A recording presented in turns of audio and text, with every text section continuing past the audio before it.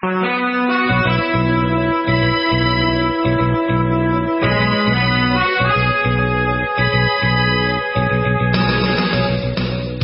listening to Radio Free Asia. The following program is in Khmer.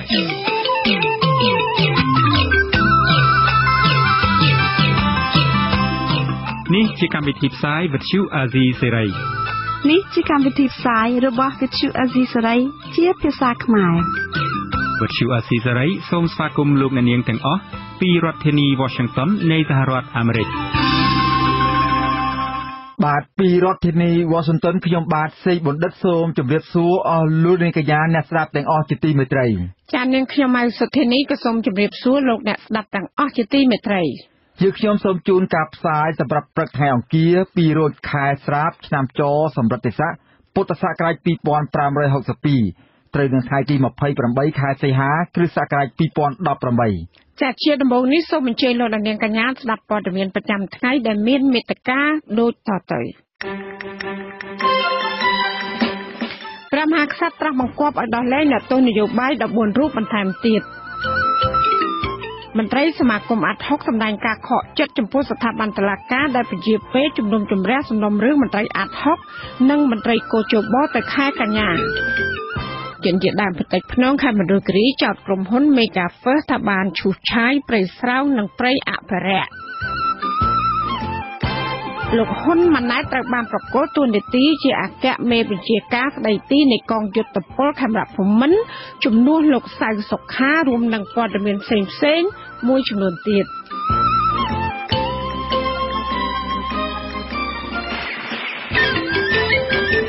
ចាត់ជាបន្តទៅទៀតនេះនាងខ្ញុំម៉ៅសុធានីសូមជូនព័ត៌មានពិស្ដាចាលោកនាងជាទីមេត្រីព្រះមហាក្សត្រត្រាស់បង្គាប់ឲ្យដោះលែងអ្នកទោសនយោបាយ14រូបបន្ថែមទៀតដែលនេះគឺជាការដោះលែងទ្រង់ទ្រាយធំ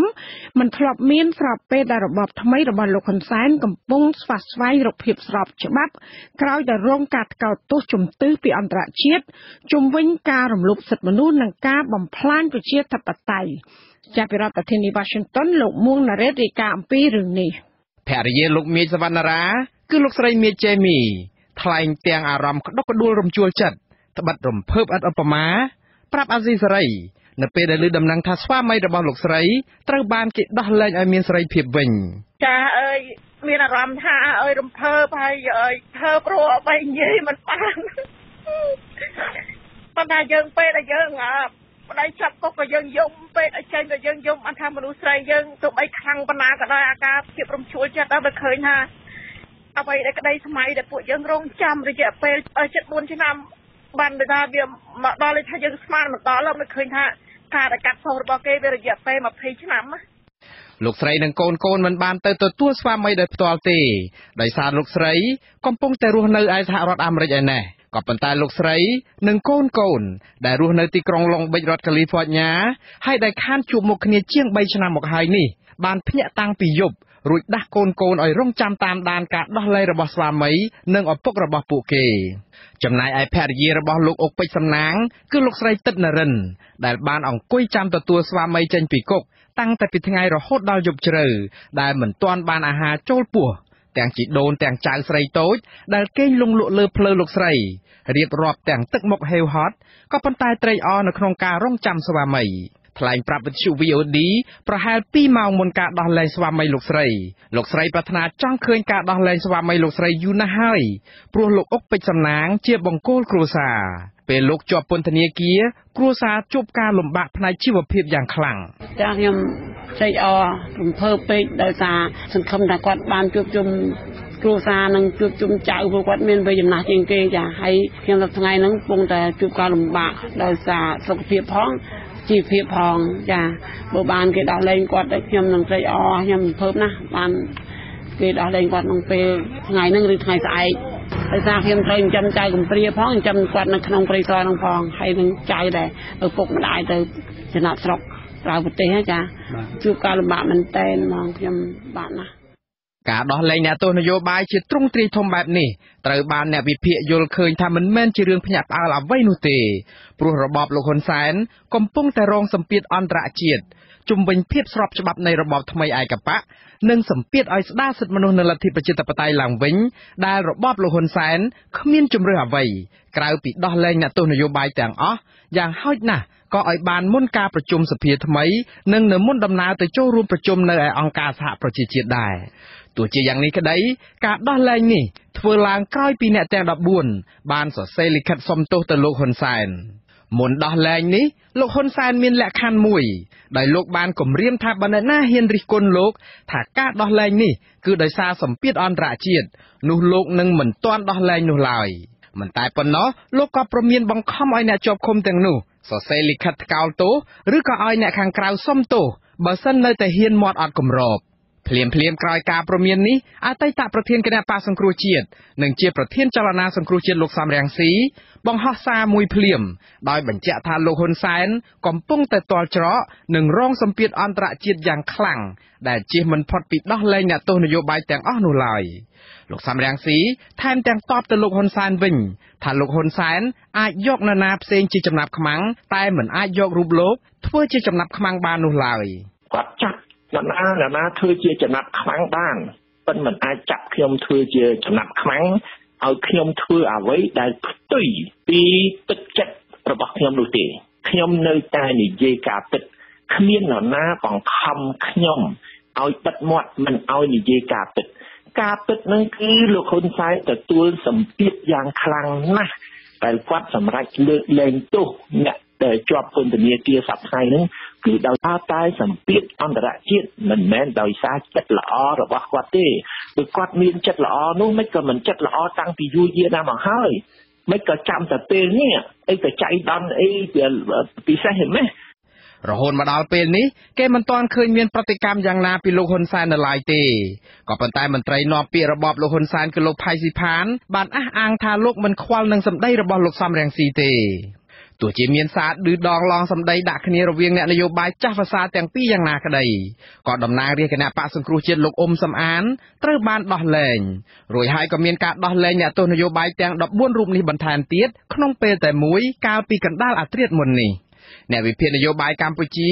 យល់ស្របគ្នាថារបបលោកហ៊ុនសែនកំពុងតែស្វះស្វែងរកភាពស្របច្បាប់ក្រោយការរៀបចំការបោះឆ្នោតដ៏ចម្រូងចម្រាសដែលរងការថ្កោលទោសជុំទិសជាពិសេសពីសហគមន៍អន្តរជាតិមិនតែប៉ុណ្ណោះសហគមន៍អន្តរជាតិថែមទាំងដាក់ទណ្ឌកម្មជាបណ្ដា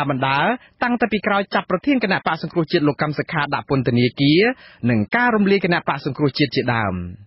ជាបន្តបន្ទាប់មកទៀតរហូតដល់ក្រោយបោះឆ្នោតសហគមន៍អន្តរជាតិក៏បានព្រមានដាក់ទណ្ឌកម្មបន្ថែមលើរបបលោកហ៊ុនសែនដែលអាចរហូតដល់ការដកហូតការអនុគ្រោះពន្ធថែមទៀតផងបើលោកហ៊ុនសែនមិនព្រមស្ដារសិទ្ធិមនុស្សនិងប្រជាធិបតេយ្យឡើងវិញលោកបណ្ឌិតឡាម៉ុងហៃបញ្ជាក់ថាជាការពិតគឺរបបលោកហ៊ុនសែនរងសម្ពាធអន្តរជាតិនេះយូរណាស់ដែរហើយព្រោះចំណាត់ការរបស់របបនេះមកលើសម្លេងប្រឆាំងអង្គការសង្គមស៊ីវិលនិងប្រព័ន្ធផ្សព្វផ្សាយឯករាជ្យត្រូវបានអន្តរជាតិថ្កោលទោសយ៉ាងដំណំគេដកជំនួយរបស់គេទៅដល់គោជបតែមិនចូលរួមការបោះឆ្នោតពេលនេះគឺបានបង្ហាញចំពោះគេទៅហើយដែរបាទជាបដើមកបាទហើយនៅអាការបំផ្លាញប្រជាធិបតេយ្យសិទ្ធិមនុស្សនិងនីតិរដ្ឋនៅប្រទេសកម្ពុជាក៏ជាលេសមួយដែលគេថាអានឹងវាខុសនឹងដែលលក្ខខណ្ឌនៃការផ្ដល់EBA នោះថាឲ្យរួចពន្ធនោះបាទអានឹងគឺមានលក្ខខណ្ឌមកគេគឺថាជួយនឹងដើម្បីឲ្យប្រទេសដែលទទួលបានការឲ្យរួចពន្ធនឹងបាទអនុវត្តទីប្រជាធិបតេយ្យគោរពសិទ្ធិមនុស្សនិងគ្រប់គ្រងរដ្ឋតាមនីតិរដ្ឋបាទគឺអំណាចច្បាប់បាទយូរដែរទៅហើយចាចំណែកឯលោករងឈុនដែលទៅចាំទទួលអ្នកទាំងនោះពីថ្ងៃក៏ប៉ុន្តែសម្រេចវិលត្រឡប់ទៅផ្ទះវិញព្រោះចាំយូរពេកនៅតែមិនឃើញដោះលែងក៏ចូលរួមអបអរសាទរនៅដំណឹងដោះលែងនេះដែរទោះបីជាអ្នកទាំងនោះត្រូវកាត់ទោសឲ្យជាប់ពន្ធនាគារទាំងអយុត្តិធម៌អស់ជាច្រើនឆ្នាំយ៉ាងណាក្តីអតីតសមាជិកកជបនិងបច្ចុប្បន្នជាប្រធានសហភាពការងារកម្ពុជារូបនេះបន្ថែមថាការដោះលែងអ្នកទោសនយោបាយទាំងអស់គឺជាការប្រសើរក៏ប៉ុន្តែដើម្បីឲ្យរបបលោកហ៊ុនសែនរួចផុតពីសម្ពាធនិងទណ្ឌកម្មអន្តរជាតិគឺទាល់តែរបបនេះផ្ដល់នីតិសម្បទាឲ្យតំណាងរាស្ត្រក្រុមប្រឹក្សាឃុំសង្កាត់និងគណៈបកសង្គ្រោះជាតិឡើងវិញនិងរៀបចំឲ្យមានការបោះឆ្នោតឡើងវិញផងដែរលោកព្យាករទុកជាមុនថាបើលក្ខខណ្ឌទាំងនេះមិនបានបំពេញនោះទេនោះរបបលោកហ៊ុនសែននឹងត្រូវទទួលខុសត្រូវចំពោះទុក្ខលំបាករបស់កម្មករក្រោយការដាក់ទណ្ឌកម្មពីអន្តរជាតិ បើសិនជាគាត់មិនគិតគូរអំពីផលប្រយោជន៍ការបាត់បង់ការងាររបស់បងប្អូនកម្មករទេហើយគាត់គិតតែផលប្រយោជន៍ក្រុមបកពួកហើយមិនតម្កល់ផលប្រយោជន៍ប្រជាពលរដ្ឋជាធំអានឹងវានឹងប៉ះពាល់ទៅដល់ការបាត់បង់ការងាររបស់បងប្អូនកម្មករហើយអញ្ចឹងសូមឲ្យខាងរដ្ឋាភិបាលអ្នកដឹកនាំរដ្ឋាភិបាលនឹងត្រូវតែគិតគូរពិចារណាឡើងវិញជុំវិញបញ្ហាទាំងអស់នេះបាទលោកសំរងស៊ីឯណោះវិញក៏បានបង្ហោះសារតាមទំព័រ Facebook របស់លោកកាលពីរំលងអាធ្រាត្រចូលថ្ងៃទី28ខែសីហានេះដែលលោកបានអបអរសាទរការដោះលែងអ្នកទោសនយោបាយទាំងអស់លោកសូមគោរពចំពោះវីរភាពរបស់មន្ត្រីនិងសកម្មជននៃគណៈបកសង្គ្រោះជាតិទាំងអស់នោះដែលបានបង្ហាញភាពក្លាហានភាពអត់ធ្មត់និងភាពស្មោះត្រង់របស់ពួកគាត់ចំពោះគណៈបកសង្គ្រោះជាតិនិងចំពោះប្រជារាស្ត្រខ្មែរទាំងមូលដែលទាមទារឲ្យបញ្ចប់របបផ្ដាច់ការសពថ្ងៃបើទោះបីជាអ្នកទោសនយោបាយត្រូវបានដោះលែងជាបណ្ដាក៏សកម្មជនគណៈបកសង្គ្រោះជាតិដែលរងគ្រោះដោយសារតែហេតុផលនយោបាយនេះនៅមាននៅជាប់ពន្ធនាគារនៅទីផ្សេងនៅឡើយភរិយាលោកមៀចសវណ្ណារាលោកស្រីមៀចជេមីអំពាវនាវសូមឲ្យមានការដោះលែងអ្នកទាំងនោះថែមទៀតរួមទាំងប្រធានគណៈបកសង្គ្រោះជាតិលោកកម្មសខាផងដើម្បីឲ្យពួកគាត់បានវិលមកជួបជុំក្រុមគ្រួសារវិញខ្ញុំចង់ឲ្យរដ្ឋាភិបាលថ្មីហើយព្រះមហាក្សត្រឡាយប្រហោះដើម្បីលើកលែងទោសឲ្យអាយដាមកម្មសខាដើម្បីគាត់ជួបជុំក្រុមគ្រួសារនិងម្ដាយចាស់ជរារបស់គាត់ហើយនឹងដើម្បីឲ្យគាត់បានមានឱកាសទៅព្យាបាលជំងឺហើយនឹងសកម្មជនមេឃុំចៅសង្កាត់និងអ្នកផ្សេងទៀតទាំងយុវជនដែលមកពីទីក្រុងបាងកកមកពីអីដែលត្រូវចាប់នៅខេត្តប៉ៃរៀងអីទាំងអស់ខ្ញុំចង់ឲ្យមានឯកភាពជាតិហើយមានការដោះលែងទាំងអស់គ្នាដើម្បីឲ្យគេមានសេចក្តីសុខនិងជួបជុំក្រុមគ្រួសារដូចជាពួកខ្ញុំនៅក្នុងពេលនេះចា៎អ្នកទោសនយោបាយដែលជាសកម្មជននិងអ្នកគាំទ្រគណៈបកសង្គ្រោះជាតិដែលទទួលបានព្រះរាជទានលើកលែងទោសពីព្រះមហាក្សត្រទាំង14អ្នកនោះហើយត្រូវបានដោះលែងចេញពីពន្ធនាគារកាលពីយប់មិញនេះរួមមានលោកមៀចសវណ្ណារាលោកអឿនរិទ្ធលោកខិនរឿនហៅខិនជំរឿនលោកនាងសុខុនលោកសានកឹមហេងលោកសុំពុទ្ធីលោកកែខឹមហៅវិនឌីលោកទេពនរិនលោកអានបឋមហៅសុខុមលោកសានសីហៈលោកអុកពេជ្រសំណាងលោករឿនចត្រាលោកយិនកំហួរនិងលោកយាថងដែលត្រូវបានផ្ដន្ទាទោសដាក់ពន្ធនាគារពីបទដឹកនាំកុបកម្មឬក៏ចូលរួមនៅក្នុងចលនាកុបកម្មពាក់ព័ន្ធទៅនឹងបាតកម្មនៅទីលានប្រជាធិបតេយ្យក្បែរស្ពាននាគជិតវត្តភ្នំកាលពីខែកក្កដាឆ្នាំ2014ក្នុងចំណោមអ្នកទាំងនោះមានអ្នកខ្លះត្រូវជាប់ទោស7ឆ្នាំឯអ្នកខ្លះទៀតជាប់រហូតដល់20ឆ្នាំបើទោះបីជាមានការដោះលែងអ្នកទោសនយោបាយទាំងអស់អាចជាការបន្ធូរបន្ថយស្ថានភាពតានតឹងផ្នែកនយោបាយបានមួយកម្រិតក្តីអ្នកវិភាគយល់ឃើញថារបបលោកហ៊ុនសែននៅតែប្រឈមនឹងការខ្វះភាពស្របច្បាប់ដដែលទាល់តែស្ដារសិទ្ធិមនុស្សនិងប្រជាធិបតេយ្យទាំងស្រុងរួមទាំងការរៀបចំឲ្យមានការបោះឆ្នោតមួយដែលមានភាពសេរីត្រឹមត្រូវនឹងយុត្តិធម៌ឆ្លុះបញ្ចាំងឆន្ទៈពិតប្រាកដរបស់រាស្ត្រដែលមិនដូចការបោះឆ្នោតកាលពីថ្ងៃទី29ខែកក្កដាដែលត្រូវបានគេចាត់ទុកថាធ្វើបែបคล้ายៗនឹងបង្ក្រប់កិច្ចនោះទេខ្ញុំបាទមួងណារ៉េតអាស៊ីសេរីរដ្ឋធានី Washington បាទលោកនាងកញ្ញាកំពុងតាមដានស្ដាប់ការផ្សាយរបស់វិទ្យុអាស៊ីសេរីផ្សាយចេញពីរដ្ឋធានី Washington សហរដ្ឋអាមេរិកអ្នកវិភាគនិងមន្ត្រីសិទ្ធិមនុស្សលើកឡើងថាលោកហ៊ុនសែននៅតែអនុវត្តការដឹកនាំរបស់ខ្លួនបែបផ្ដាច់ការដដែលនៅក្រៅការបោះឆ្នោតតើមានមូលហេតុអ្វីខ្លះបានជាអ្នកវិភាគនិងមន្ត្រីសិទ្ធិមនុស្សលើកឡើងយ៉ាងដូចនេះ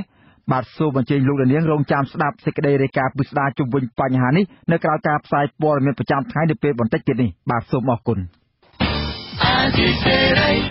តុលាការក្រុងភ្នំពេញកាលពីថ្ងៃច័ន្ទម្សិលមិញបានសម្រេចលើកពេលសវនកម្មសំណុំរឿងមន្ត្រីសមាគមអាត60ចំនួន4រូបនិងមន្ត្រីគោចបម្នាក់ទៅថ្ងៃទី18ខែកញ្ញាខាងមុខវិញจากក្រុមអង្គការអន្តរជាតិចំនួន5បានទាមទារឲ្យរបបក្រុងភ្នំពេញទម្លាក់ចោលបទចោទបែបប្រឌិតប្រឆាំងនឹងមន្ត្រីសិទ្ធិមនុស្សទាំង5នាក់នោះសូមអញ្ជើញស្ដាប់សេចក្តីរាយការណ៍របស់លោកវ៉ែនសុមេតសវនាការលើអង្គសេចក្តីនៃសំណុំរឿងមន្ត្រីអាត64រូបនិងមន្ត្រីគចប1រូបមិនអាចប្រព្រឹត្តទៅដោយការគ្រងទុកឡើយព្រោះមន្ត្រីអាត62រូបមិនទទួលបានដីកាកោះនិងអវត្តមានសាក្សីជាច្រើនរូបមន្ត្រីនាំពាក្យសមាគមអាត60លោកសឹងសានករណាថ្លែងថាលោកនីចរិយាលោកយីសុកសាននិងលោកណៃវងដាបានចូលរួមក្នុងសវនាការដោយឡែកលោកនីសុខានិងអ្នកស្រីលឹមមនីអវត្តមានព្រោះពួកគាត់មិនទទួលបានដីកាពីតុលាការ ចំណែកសាក្សីចំនួន7រូបដែលត្រូវមកបំភ្លឺក្នុងសវនាការមានតែម្នាក់ប៉ុណ្ណោះដែលមកចូលរួមដោយ6នាក់ទៀតអវត្តមានក្នុងនោះក៏មានទាំងអ្នកនាងខុមចន្ទរាទីហៅស្រីមុំដែលជាតួអង្គដ៏សំខាន់ក្នុងសំណុំរឿងនេះផងដែរលោកសឹងសានករណាមិនពេញចិត្តឡើយចំពោះភាពឆក់ល្វែងនៃការអនុវត្តការងាររបស់មន្ត្រីតុលាការដែលមិនបានបញ្ជូនដីកាទៅដល់ដៃជនត្រូវចោទធ្វើឲ្យសវនាការសំណុំរឿងនេះត្រូវលើកទៅធ្វើនៅពេលក្រោយទៀតគណៈសហការីរបស់លោកនិងលោកនីចរិយាផងបានទន្ទឹងរង់ចាំយុត្តិធម៌អស់រយៈពេលជាង2ឆ្នាំទៅហើយយើងមានការសោកស្ដាយចំពោះរឿងហ្នឹងដែលការចាត់ចែងហ្នឹងវាមិនទាន់មានដំណើរការល្អហើយយើងសង្ឃឹមថាសវនកម្មដែលលើកពេលទៅហ្នឹងនឹងមានភាគីពាក់ព័ន្ធទាំងអស់ចូលរួមសវនកម្មទាំងអស់គ្នាដើម្បីធ្វើការដេញដោលឲ្យបានដឹងនៅអង្គសេចក្តីពីភាគីពាក់ព័ន្ធទាំងអស់ដើម្បីឲ្យដំណើរការយុត្តិធម៌ឲ្យឃើញទាំងអស់គ្នាកុំឲ្យមានការអវត្តមានទៅលើអ្នកណាម្នាក់ដែលជាផ្នែកនៃព័ត៌មានដើម្បីបំភ្លឺក្នុងសវនកម្មហ្នឹងបាទអាស៊ីសេរីមិនអាចរកប្រភពតាក់ទងមន្ត្រីតុលាការក្រុងភ្នំពេញនិងមន្ត្រីនគរបាលយុត្តិធម៌ដែលទទួលខុសត្រូវរឿងបញ្ជូនដីកានេះបានទេនៅថ្ងៃទី27សីហាចំណែកឯមន្ត្រីនាំពាក្យតុលាការក្រុងភ្នំពេញលោកលីសុផាណាក៏មិនអាចតាក់ទងបានដូចគ្នាមន្ត្រីសមាគមអាត6លោកយីសុកសានសរសេរនៅលើ Facebook របស់លោកសម្ដែងការខកចិត្តចំពោះស្ថាប័នតុលាការដែលយកសំណុំរឿងរបស់ពួកលោកមកលេងសើចដោយមិនបានគិតគូរអំពីសិទ្ធិអ្នកជាប់ឃុំដែលទទួលរងការឈឺចាប់ព្រោះតែធ្វើការងារសិទ្ធិមនុស្សអ្នកការពារសិទ្ធិមនុស្សសមាគមអាត6ចំនួន4រូបរួមមានលោកនីសុខាលោកយីសុកសានលោកណៃវងដានិងអ្នកស្រីលឹមមនីព្រមទាំងអគ្គលេខាធិការរងកោជបនិងជាអតីតមន្ត្រីជាន់ខ្ពស់សមាគមអាត6លោកនីចរិយាផងបានរងការចោទប្រកាន់ពីបទសោកប៉ាន់សាក់សីនិងសំគំនិតសោកប៉ាន់សាក់សីក្នុងសំណុំរឿងស្នេហារវាងលោកកឹមសុខានិងអ្នកនាងខុមចន្ទរាទីហៅស្រីមុំអ្នកទាំង5ត្រូវបានតុលាការនៃរបបលោកហ៊ុនសែនឃុំខ្លួនបណ្ដោះអាសន្នក្នុងពន្ធនាគារអស់រយៈពេលជាង1ឆ្នាំមុននឹងត្រូវបានដោះលែងឲ្យនៅក្រៅឃុំវិញកាលពីចុងខែមិថុនាឆ្នាំ2017កន្លងទៅក្រោយចេញពីពន្ធនាគារសំណុំរឿងនេះត្រូវបានផ្អាប់ទុកអស់រយៈពេលជាង1ឆ្នាំថែមទៀតមុននឹងត្រូវបានលើកយកមកជម្រះអង្គសេចក្តីនៅថ្ងៃទី27សីហាក៏ប៉ុន្តែសវនាការនេះមិនអាចដំណើរការបានដោយការគ្រោងទុកឡើយព្រោះអវត្តមានតួអង្គសំខាន់ៗក្នុងសំណុំរឿងនេះប្រធានគ្រប់គ្រងការិយាល័យឃ្លាំមើលសិទ្ធិមនុស្សអង្គការលីកាដូលោកអំសំអាតថ្លែងថាអ្នកការពារសិទ្ធិមនុស្សទាំងនោះបានទន្ទឹងរង់ចាំយុត្តិធម៌និងភាពស្អាតស្អំរបស់ខ្លួនពីការជំនុំជម្រះអស់រយៈពេលជាង2ឆ្នាំទៅហើយមិនគួរណាតុលាការបំពេញការងារដោយខ្វះចន្លោះបែបនេះឡើយលោកជំរុញឲ្យតុលាការកែប្រែនៅចំណុចខ្វះខាតនេះដើម្បីធ្វើយ៉ាងណាឲ្យសវនាការនៅថ្ងៃទី18កញ្ញាខាងមុខដំណើរការទៅដោយរលូន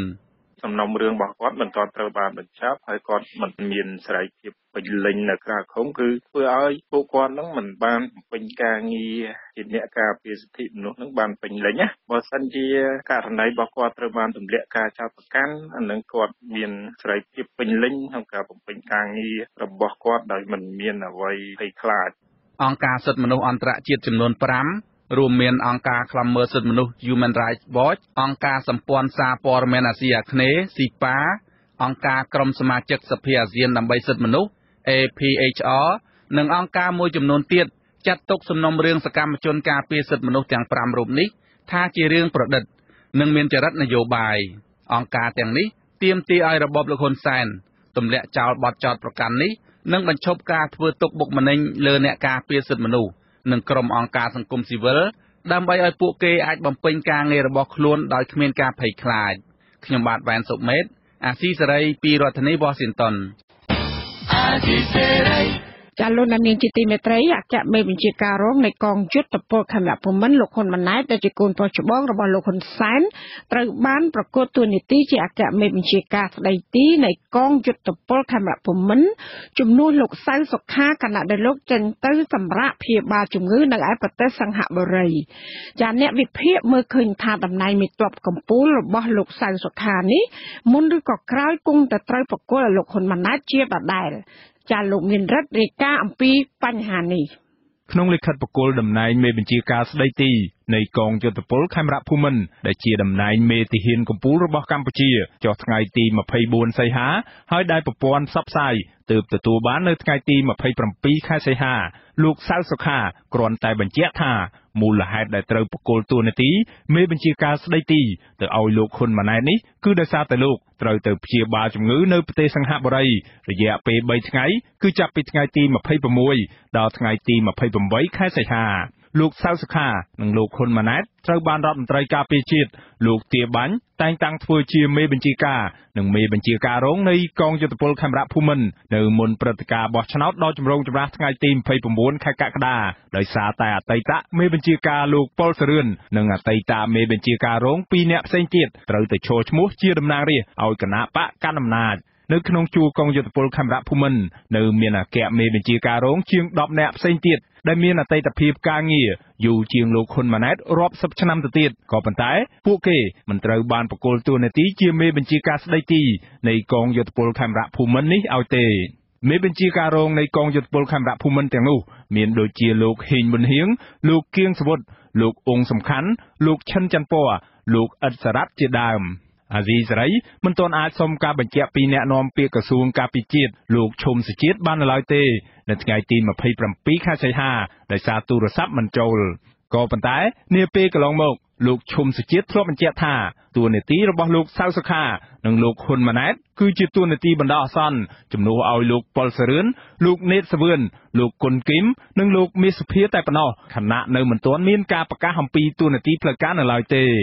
សមាជិកក្រុមអ្នកវិភាគវ័យក្មេងលោកប៊ុងដែតយល់ថាការបកគលតួនាទីនេះគឺដោយសារតែលោកសៅសុខាទុកចិត្តលោកហ៊ុនម៉ាណែតជាងគេក្នុងចំណោមអគ្គមេបញ្ជាការរងនៃកងយោធពលខេមរៈភូមិន្ទជាង10នាក់ផ្សេងទៀតហើយលោកសៅសុខាក៏ចង់យកចិត្តយកថ្លើមលោកហ៊ុនសែនតាមរយៈការបកគលតំណែងឲ្យកូនប្រុសលោកហ៊ុនសែននេះនិងជាការរៀបចំសេណារីយ៉ូមួយបង្ហាញថា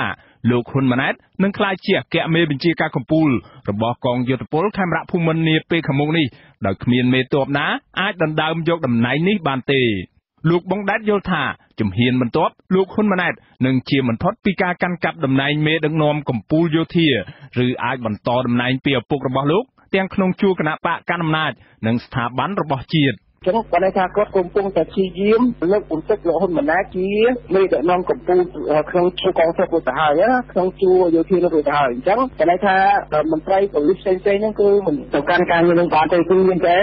មានឧត្តមស្នេហ៍ហ៊ុនម៉ាណែតហ្នឹងឯងអញ្ចឹងទៅមុខទៀតគាត់ក៏អាចខ្លាចជានាយករដ្ឋមន្ត្រីដែលស្រួលដែរអ្នកវិភាគនយោបាយម្នាក់ទៀតនិងជាអតីតប្រធានក្រុមអ្នកវិភាគវ័យក្មេងលោកហងវិទូធ្លាប់ប្រមានចំថាគណៈបកកណ្ដាលអំណាចនិងជួរកងទ័ពអាចនឹងមានការរង្គោះរង្គើប្រសិនបើលោកហ៊ុនសែននៅតែបន្តមានមហិច្ឆតាចង់លើកបន្ទប់ឲ្យកូនរបស់លោកក្លាយជាអនាគតនាយករដ្ឋមន្ត្រីកម្ពុជាបន្តវេនពីរូបលោកដោយមិនបានឆ្លងកាត់ការបោះឆ្នោតត្រឹមត្រូវស្របតាមរដ្ឋធម្មនុញ្ញកម្ពុជាក៏ប៉ុន្តែឪពុករបស់លោកហ៊ុនម៉ាណែតគឺលោកហ៊ុនសែនដែលជាមេដឹកនាំរបបក្រុងភ្នំពេញបានទទួលរងការរិះគន់ពីសហគមន៍អន្តរជាតិនិងអ្នកប្រជាធិបតេយ្យនិយមថាជាមេដឹកនាំដែលហ៊ានធ្វើអ្វីៗគ្រប់បែបយ៉ាងដោយមិនខ្វល់ពីសម្លេងរិះគន់ឬមិនខ្វល់ពីច្បាប់ទម្លាប់នោះទេគឺដើម្បីតែអំណាចនិងភាពមានះចង់ឈ្នះរបស់លោកទោះយ៉ាងណាលោកហងវិទូធ្លាប់អះអាងថាការប៉ុនប៉ងដំឡើងឋានន្តរស័ក្តិឆាប់រហ័សពេកឲ្យលោកហ៊ុនម៉ាណែតអាចនឹងធ្វើឲ្យមន្ត្រីយោធាថ្នាក់ក្រមអាវ៉ាត់ដែលធ្លាប់តស៊ូជាមួយលោកហ៊ុនសែនអាអន់សពន្ធចិត្តដែលជាហេតុអាចជំរុញឲ្យពួកគេលែងស្មោះស្ម័គ្រនឹងរបបលោកហ៊ុនសែនឬអាចនឹងធ្វើរដ្ឋប្រហារឬបកប្រហារជាដើមខ្ញុំបាទមានរិទ្ធអាស៊ីសេរីពីរដ្ឋធានី Washington បាទលោកនាងកំពុងតាមដានស្ដាប់ការផ្សាយរបស់វិទ្យុអាស៊ីសេរីពីរដ្ឋធានី Washington សហរដ្ឋអាមេរិកក្រៅពីលោកនាងអាចស្ដាប់ការផ្សាយរបស់យើងតាមប្រព័ន្ធអ៊ីនធឺណិតលោកនាងកញ្ញាក៏នៅតែអាចស្ដាប់តាមរយៈរលកធាតុអាកាសខ្លីឬ Shortwave ដូចតទៅនេះនៅពេលព្រឹកចាប់ពីម៉ោង 5 កន្លះដល់ម៉ោង 6 កន្លះតាមរយៈរលកធាតុអាកាសខ្លី 13740 kHz ស្មើនឹងកម្ពស់ 22m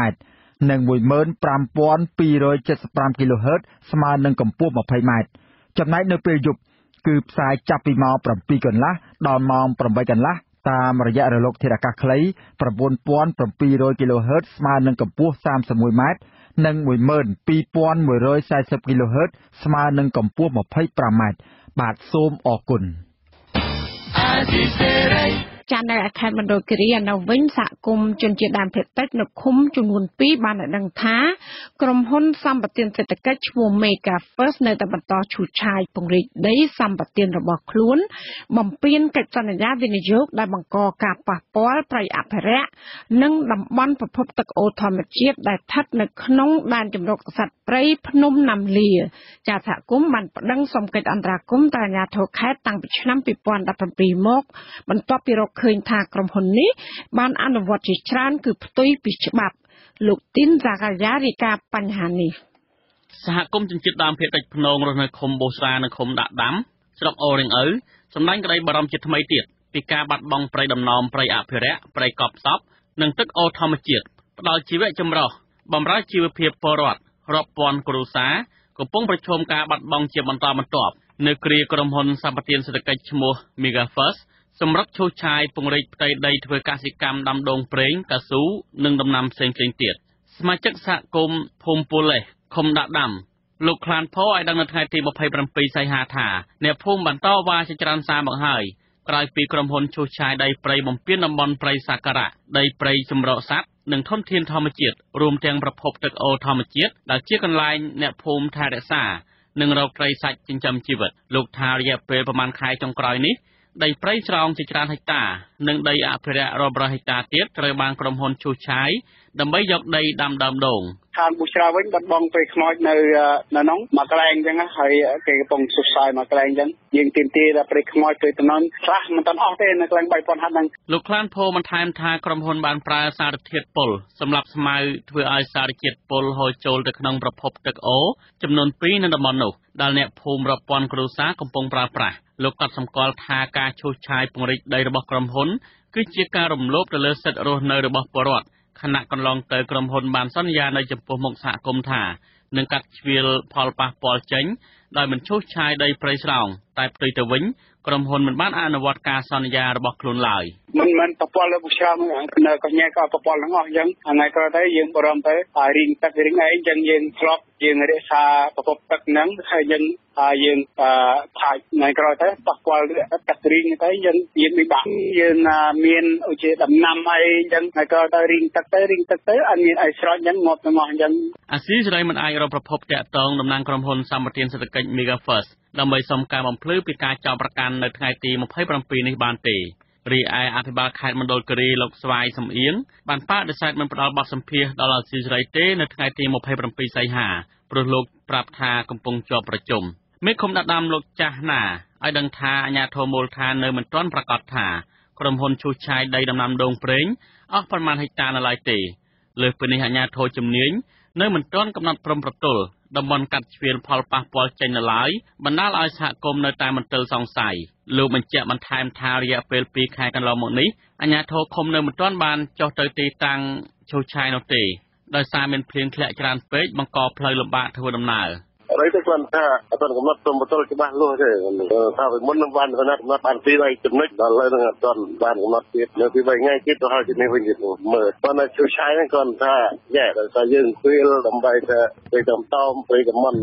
ទៅតំតោមអីអញ្ចឹងហើយនឹងដីរបស់ជីវរដ្ឋព្រៀលរួចហ្នឹងតែបុកឈូសឆាយក្រុមហ៊ុន Mega First របស់ប្រទេសម៉ាឡេស៊ីទទួលបានដីសម្បត្តិសេដ្ឋកិច្ចជិត 10000 ហិកតានៅស្រុកអូរាំងជាប់ស្រុកពេជ្រដាខេត្តមណ្ឌលគិរីតាមរយៈអនុក្រឹត្យរដ្ឋាភិបាលតាំងពីឆ្នាំ2012ក៏ប៉ុន្តែរបាយការណ៍របស់អាជ្ញាធរស្រុកបង្ហាញថាក្រសួងបរិស្ថានអនុញ្ញាតឲ្យក្រុមហ៊ុននេះឈូសឆាយដី50ហិកតា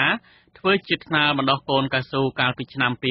2016កន្លងទៅសហគមន៍បានដាក់ពាក្យប្តឹងទៅតុលាការនិងអាជ្ញាធរខេត្តសូមឲ្យដកអាជ្ញាប័ណ្ណក្រុមហ៊ុននេះចេញក្រោយពីពួកគេបានរកឃើញថាក្រុមហ៊ុននេះបានបំពានកិច្ចសន្យាវិនិយោគនិងបានឈូសឆាយដីព្រៃអភិរក្សព្រៃកប់សពនិងព្រៃជំនឿរបស់ជនជាតិដើមភាគតិចអស់ជាង2000ហិកតាជាបន្តបន្ទាប់តាំងពីឆ្នាំ2015រហូតមកមន្ត្រីសម្រុះសម្រួលសមាគមអាត់ហុកខេត្តមណ្ឌលគិរីលោកអេងមេងលីយល់ថាអាជ្ញាធរគួរតែពន្យាការដោះស្រាយករណីនេះឲ្យបានឆាប់ជៀសវាងអូសបន្លាយពេលផ្ដល់ឱកាសឲ្យក្រុមហ៊ុននៅតែបំពានច្បាប់បន្ថែមទៀតដែលនាំឲ្យប្រជាពលរដ្ឋនៅតែរងគ្រោះកាន់តែធ្ងន់ធ្ងរលោកក៏សម្គាល់ថាដីដែលរបបលហ៊ុនសែនបានផ្ដល់ជាដីសម្បត្តិសេដ្ឋកិច្ចទៅឲ្យក្រុមហ៊ុន Mega First ជាដីព្រៃស្រោងសម្បូរដោយធនធានធម្មជាតិដែលសហគមន៍ចង់ថែរក្សាទុកក្រុមហ៊ុនដែលគាត់អភិវឌ្ឍតែងតែមានការប៉ះពាល់តែ បញ្ហាប៉ះពាល់ហ្នឹងហាក់ដូចជាមិនទាន់មានការដោះស្រាយជូនដល់សហគមន៍រងគ្រោះជាពិសេសខាងក្រុមហ៊ុន Mega First គឺមានអូបឡាយយូរទៅហើយដូចនេះអាជ្ញាធរក៏ដូចជាមន្ត្រីពាក់ព័ន្ធគួរតែដោះស្រាយឲ្យបានឆាប់ជៀសវាងខាងភាគីក្រុមហ៊ុនមានការរំលោភប៉ះពាល់ដល់ដីសហគមន៍បន្តទៀតធ្វើឲ្យគាត់បាត់បង់ដីធ្លីក៏ដូចជាព្រៃឈើសហគមន៍ជនជាតិដើមភាគតិចភ្នងបន្ថែមថាក្រុមហ៊ុន Mega First បានរំលំដើមឈើនៅជុំវិញអូរនិងទប់ទឹកអូរធ្វើជាទំនប់ដើម្បីស្រោចដំណាំបង្កឲ្យអូរធម្មជាតិចំនួន2គឺអូរផ្លាយនិងអូរពុលរីងរាក់នៅតំបន់ខ្លះនាំឲ្យប៉ះពាល់ដល់ជីវភាពរស់នៅរបស់ប្រជាពលរដ្ឋសហគមន៍រាប់ពាន់គ្រួសារនៅស្រុកចំនួន3នៅខេត្តមណ្ឌលគិរីដែលមានទម្លាប់ប្រើប្រាស់ទឹកអូរតាំងពីដើមមកលើសពីនេះទៀតតំបន់នោះមានសក្តានុពលលូតលាស់រុក្ខជាតិកម្រមួយចំនួនដែលផ្ដល់ផលប្រយោជន៍ដល់ប្រជាសហគមន៍រស់នៅជុំវិញនោះខ្ញុំទីនសាការីយ៉ាអាស៊ីសេរីពីរដ្ឋធានី Washington ចាចំណែកជនជាតិដើមភាគតិចទំពួនរស់នៅភូមិកែងសាន់ស្រុកលំផាត់ខេត្តរតនគិរីវិញក៏បានបារម្ភជាថ្មីទៀតពីការបាត់បង់ព្រៃការពារដែលនៅសេសសល់ចុងក្រោយប្រមាណជា 1000 ហិកតាហើយដែលកំពុងទទួលរងការកាប់ទន្ទ្រានយកដីធ្វើអាជីវកម្មទ្រង់ទ្រាយធំពីសំណាក់មេភូមិនិងឈ្មួញដោយគ្មានការបង្ក្រាបអ្នកភូមិថាមេភូមិកែងសាន់បានដើរគៀកោពលរដ្ឋឲ្យចូលព្រៃអភិរក្សកាប់ទន្ទ្រានយកដីដោយត្រូវបង់ប្រាក់ឲ្យខ្លួនក្នុងមួយគ្រួសារ$700ចាលោកសេកបណ្ឌិតមានសេចក្តីរាយការណ៍អំពីបញ្ហានេះជនជាតិដើមភាគតិចទំពួនឲ្យដឹងថាមេភូមិកែងសាន់លោកញូតគួតបានប្រកាសឲ្យអ្នកភូមិចូលព្រៃអភិរក្សកាប់ទន្ទ្រានព្រៃយកដីធ្វើអាជីវកម្មហើយលោកនឹងធ្វើពាក្យស្នើសុំកាន់កាប់ដីធ្លីឲ្យប្រជាពលរដ្ឋទាំងនោះតែត្រូវបង់ប្រាក់ឲ្យលោកក្នុងមួយគ្រួសារជាង2លានរៀលឬស្មើនឹង$700សហគមន៍ការពារព្រៃឈើភូមិកែងសាន់ព្រួយចិត្តជាថ្មីទៀតពីវិនាសកម្មព្រៃឈើក្នុងដែនជម្រកសត្វព្រៃលំផាត់ទទួលរងការកាប់ទន្ទ្រានយកដីឥតឈប់ឈរដោយគ្មានការទប់ស្កាត់សកម្មភាពកាប់ទន្ទ្រាននោះក្រុមកម្មករបានប្រើម៉ាស៊ីនអាឈើជាច្រើនគ្រឿងរំលំឈើទាំងយប់ទាំងថ្ងៃនៅចំណុចអូរព្រៀងនិងអូរក្រែងទល់នឹងបឹងណាំជាអស់ជាច្រើនហិកតាលោកសង្កេតឃើញថាពលរដ្ឋដែលឈឺឆ្អាលរឿងបទល្មើសព្រៃឈើបានព្យាយាមគ្រប់មធ្យោបាយក្នុងបំណងលុបបំបាត់បទល្មើសព្រៃឈើរួមមានការផ្ដល់ដំណឹងទៅអាជ្ញាធរដែនដីមានសមត្ថកិច្ចនិងមន្ត្រីបរិស្ថានតែគ្មានសមត្ថភាពឡើយលើសពីនេះទៀតពួកគាត់បានដាក់ពាក្យប្តឹងទៅអាជ្ញាធរមូលដ្ឋាននិងមន្ត្រីពាក់ព័ន្ធសរុប10នាក់ទៅតុលាការនាំឲ្យកើតមានបទល្មើសព្រៃឈើក្នុងដែនសមត្ថកិច្ចរបស់ខ្លួនតែរហូតមកទល់នឹងពេលនេះពុំឃើញមានចំណាត់ការផ្លូវច្បាប់ណាមួយពីតុលាការនៅឡើយទេពាក្យបណ្ដឹងហ្នឹងគាត់នៅតែធ្វើប្រព្រឹត្តទៅទៀតនឹងមិនច្បាប់ពូតាមព្រៃឈើលើលាលុតអស់ហើយប៉ាតែគាត់ឥឡូវគាត់អនុញ្ញាតជាយោរដ្ឋតែអ្នកណាគាត់មានកូនចៅខ្សែរយៈគាត់ដែលគាត់ជាប់ពងខ្សែគាត់ពីជោគពលុំលាលុតគាត់ថាទៅពលុំបន្តអត់មានឈប់ឈរទេរាល់ថ្ងៃហ្នឹងទៅតរហូតពលរដ្ឋម្នាក់ទៀតឈ្មោះខំនិនថាមេភូមិកែងសាន់លោកញូតគួតគឺជាមេខ្លោងលក់ដីព្រៃអភិរក្សឲ្យឈ្មួញកាប់ទន្ទ្រានយកដីធ្វើអាជីវកម្មខុសច្បាប់ធ្វើឲ្យព្រៃសហគមន៍ភូមិកែងសាន់ដែលជាជំរុកអនុផលព្រៃឈើបាត់បង់ជាបន្តបន្ទាប់លោកថាកម្មករចានក្រុមប្រដាប់ដោយម៉ាស៊ីនអាឈើជាង10គ្រឿងបានរំលំឈើអស់ប្រមាណ80ហិកតាជាថ្មីទៀតដែលមានប្រជាការពារភូមិនិងមេសហគមន៍អង្គុយចាំផ្លូវព្រោះគាត់ដាច់ការហើយដាច់ការប្រជាពលរដ្ឋគេដឹងគាត់នឹងលក់ហើយប្រហែលជា80ហាក់ដល់នេះគាត់ថាឲ្យយកប្រជាពលរដ្ឋទៅកំដរគាត់មកមានប្រជាពលរដ្ឋ20នាក់30នាក់អញ្ចឹងទៅជួយគាត់គាត់បើកសិទ្ធឲ្យលក់ដីហ្នឹងតាមលក់តាមគាត់ទៅម្នាក់5ហាក់ម្នាក់6ហាក់គាត់ចាំជាឯកសារឲ្យក្នុងមួយគ្រួសារគាត់យក$700លោកខំនិនបន្ថែមថាបទល្មើសព្រៃឈើពុំមែនកើតឡើងតែនៅភូមិកែងសាននោះទេនៅភូមិសមុទ្រក្រោមក្នុងតំបន់ភ្នំអាតក៏រងការកាប់ទន្ទ្រានយកដីលក់ហុំព័ទ្ធភ្នំនាំឲ្យបាត់បង់ទីជម្រកសត្វព្រៃរស់នៅលោកថាដីព្រៃសហគមន៍ភូមិកែងសានមានផ្ទៃដីជាង4000ហិកតាត្រូវគេកាប់ធ្វើអាជីវកម្មអស់ប្រមាណ3000ហិកតានៅរយៈពេលប្រមាណឆ្នាំចុងក្រោយនេះហើយមកទល់នឹងពេលនេះនៅសេសសល់តែ1000ហិកតាកំពុងរងការកាប់ទន្ទ្រានយ៉ាងខ្លាំងបាទបាត់បង់មិនមានសល់ទេថ្ងៃនេះទៅ2-10%ថ្ងៃនេះគាត់យកមានមេសហគមន៍ទៀតនិងប្រជាកពារភូមិមួយទៀតយាមឲ្យវិជាកាត់នៅក្នុងពលុំនៅក្នុងអញ្ចឹងណាតែប្រជាពលរដ្ឋអ្នកជំនឿនឹងឡែងអង្គុយយំមកគេឡែងចេះមាត់ហ្មងអស់ហើយគាត់ធ្វើតាមពេចគាត់អត់ខ្លាចពីណាដូចខ្ញុំនិយាយហើយគាត់អត់ជំនឿពីណាទេគាត់ធ្វើជាតែគេគាត់ហ្មងគាត់អត់ធ្វើពីរៀបទេអស់ហើយតិចអស់ហើយណាដីនឹងអស់ហើយឆៅពាន់ហាត់ទាំងបែបបាត់បង់អស់ហើយមេភូមិកែងសានលោកញួតគួតបដិសេធមិនផ្ដល់បទសម្ភាសន៍ដល់អាស៊ីសេរីនៅថ្ងៃទី26សីហារីឯមេឃុំសេដាលោកអង្គប៊ុនធៀងបានចុចប្រាច់ទូរស័ព្ទនៅពេលដែលអាស៊ីសេរីទូរស័ព្ទចូល តែលោកធ្លាប់បានប្រាប់អាស៊ីសេរីកាលពីថ្ងៃទី19សីហាថាអាជ្ញាធរមូលដ្ឋានមិនបានជាប់ពាក់ព័ន្ធក្នុងការកាប់ទន្ទ្រានដីព្រៃធ្វើអាជីវកម្មនេះទេហើយកន្លងទៅមន្ត្រីបរិស្ថានបានកំណត់ដីតំបន់ព្រៃឈើតំបន់នោះជាដែនជម្រកសត្វព្រៃនិងធ្វើការផ្សព្វផ្សាយហាមឃាត់មិនឲ្យកាប់ទន្ទ្រាននោះឡើយទោះយ៉ាងណាមន្ត្រីឃ្លាំមើលបញ្ហាព្រៃឈើនៃសហគមន៍អាត6ខេត្តរតនគិរីលោកដិនខានីសង្កេតឃើញថាជនជាតិដើមភាគតិចទំពួនហាក់ឆ្អែតចិត្តរឿងអាជ្ញាធរមិនអើពើទប់ស្កាត់បទល្មើសព្រៃឈើបើទោះបីជាអ្នកភូមិធ្លាប់លើកគ្នាតវ៉ានិងដាក់ពាក្យប្តឹងក្តីក៏គ្មានវិធានការទប់ស្កាត់ណាមួយស្វែងរកជនល្មើសឲ្យមកទទួលខុសត្រូវនោះឡើយជាបរិវត្តគ្នាមិនដឹងថាធ្វើយ៉ាងម៉េចទេពួកគ្នាវាអត់មានបានការលើកទឹកចិត្តហើយវាអត់មែនជាអាជ្ញាធរដែរទេបានត្រឹមតែបើកផ្នែកធំសម្លឹងមើលហើយប៉ុន្តែបើយ៉ាងណាក៏ខ្ញុំសូមកោតសរសើរប្រជាពលរដ្ឋនៅភូមិកែងសាន់កន្លងទៅដែលគាត់ជាតិចិត្តក្លាហានដែរការពារព្រៃឈើយ៉ាងស្វិតស្វាញរហូតដល់តាំងទៅតុលាការហើយគាត់បានបោះស្វែងសហការជាមួយ NGO អ្នកសារព័ត៌មានណាគាត់ខំប្រឹងដើម្បីទប់ស្កាត់បទល្មើសព្រៃឈើក៏ប៉ុន្តែមកពីអាជ្ញាធរជំនាញអាជ្ញាធរដល់ដីខ្លួនឯងទេដែលមិនជាមិនឃើញមានដំណាក់កាលណាមួយដែលវាក្នុងការទប់ស្កាត់បទល្មើសព្រៃឈើហ្នឹងអញ្ចឹងហើយជាសំណុំពររបស់ខ្ញុំគិតថាក្រសួងបរិស្ថានគួរតែមានដំណាក់កាលជាបន្ទាន់ចាក់ទិនជាមួយនឹងព្រៃឈើនៅឃុំកេដាហ្នឹងក្រែងនៅបានសល់ព្រៃឈើខ្លះព្រៃសហគមន៍កែងសាន់គឺជាផ្នែកមួយនៃដែនជម្រកសត្វព្រៃលំផាត់មានផ្ទៃដីជាង 4000 ហិកតាគឺជាព្រៃនៅសេសសល់ចុងក្រោយធំជាងគេក្នុងចំណោមទំហំព្រៃឈើទាំងមូលស្ថិតនៅក្នុងដែនជម្រកសត្វព្រៃលំផាត់រាប់ម៉ឺនហិកតាក្នុងខេត្តរតនគិរីអ្នកភូមិបារម្ភថាដើមអាណត្តិទី6ក្នុងអំឡុងឆ្នាំ2018នេះគឺជាឆ្នាំចុងក្រោយនៃវិនាសកម្មព្រៃឈើសហគមន៍ភូមិកែងសាន់នឹងត្រូវបាត់បង់ទាំងស្រុងបើអាជ្ញាធរនៅតែប្រងើយកន្តើយធ្វើមិនដឹងមិនឮហើយបញ្ហានេះបង្កឲ្យពួកគេគ្មានវាលស្មៅចិញ្ចឹមគោក្របីបាត់បង់ព្រៃឈើបឹងនិងអូរធម្មជាតិជាដើមអាស៊ីសេរីបានព្យាយាមតាក់ទងអ្នកនាំពាក្យក្រសួងបរិស្ថានលោកសៅសុភីបតែទូរស័ព្ទចូលមិនមានអ្នកទទួលនេះមិនមែនជាលើកទី1ទេដែលអ្នកសារព័ត៌មានការពិបាកតាក់ទងជាមួយនឹងក្រសួងបរិស្ថានបើទោះបីជារដ្ឋមន្ត្រីក្រសួងបរិស្ថានលោកសៃសំអាលធ្លាប់បានប្រាប់អ្នកសារព័ត៌មានពេញមាត់ថាបើមានកិច្ចការអ្វីឬសំណួរអ្វីតាក់ទងនឹងភារកិច្ចរបស់ក្រសួងសូមកុំអល់ឯកតាក់ទងទៅលោកឬមន្ត្រីរបស់លោកយ៉ាងណាក្តីខ្ញុំសេកបណ្ឌិតអាស៊ីសេរីពីរដ្ឋធានី Washingtonចាលោកអ្នកស្ដាប់ជាទីមេត្រីសមត្ថកិច្ចចម្រុះចុះបង្ក្រាបកន្លែងផលិតប៊ីចេងคล้ายមួយកន្លែងនៅក្នុងសង្កាត់ទួលសង្កែ2ខណ្ឌរិស័យកែវរាជធានីភ្នំពេញនិងរឹបអូសបានប៊ីចេងប្រមាណជា17តោនព្រមទាំងសម្ភារៈមួយចំនួនកាលពីថ្ងៃទី27ខែសីហាម្សិលមិញសមត្ថកិច្ចទាំងនោះរួមមាននគរបាលប្រឆាំងបទល្មើសសេដ្ឋកិច្ចនៃក្រសួងមហាផ្ទៃមន្ត្រីកម្មគន្ត្រូលតុលាការនិងអាជ្ញាធរមូលដ្ឋានចាសមត្ថកិច្ចទាំងនេះបានប្រាប់សារព័ត៌មានក្នុងស្រុកថាការចុះបង្ក្រាបនោះគឺរឹបអូសបាននៅប៊ីចេងបាវសចំនួន352បាវប៊ីចេងបាវកគីចំនួន125បាវប៊ីចេងរាយម៉ាក់វិនចំនួន140បាវប៊ីចេងច្រករួចចំនួន32បាវប៊ីចេងច្រករួចម៉ាក់គោលខាប់ចំនួន47កេសនិងប៊ីចេងរូវែកប្រធាននាយកដ្ឋាននគរបាលប្រឆាំងបទល្មើសសេដ្ឋកិច្ចលោកច័ន្ទវណ្ណធឿនបានប្រាប់សារព័ត៌មានថានៅក្នុងពេលចុះបង្ក្រាបបទល្មើសនោះកម្លាំងសមត្ថកិច្ចក៏បានឃាត់ខ្លួនជនសង្ស័យម្នាក់គឺលោកស្រីសុកវិលីនអាយុ41ឆ្នាំដែលជាម្ចាស់ទីតាំងផលិតនិងវិចខ្ចប់វិជែងទាំងនោះ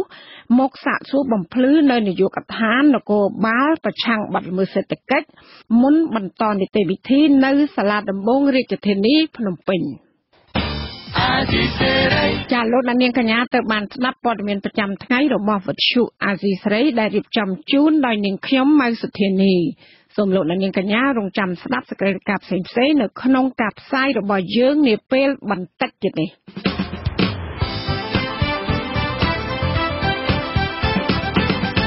បាទលោកនាងកញ្ញាប្រិយមិត្តអ្នកស្ដាប់ជាទីមេត្រីនៅក្នុងការផ្សាយជាបន្តទៅទៀតនេះយើងខ្ញុំមានសេចក្តីរាយការណ៍ពិស្ដារមួយចំនួនផ្ដោតអំពី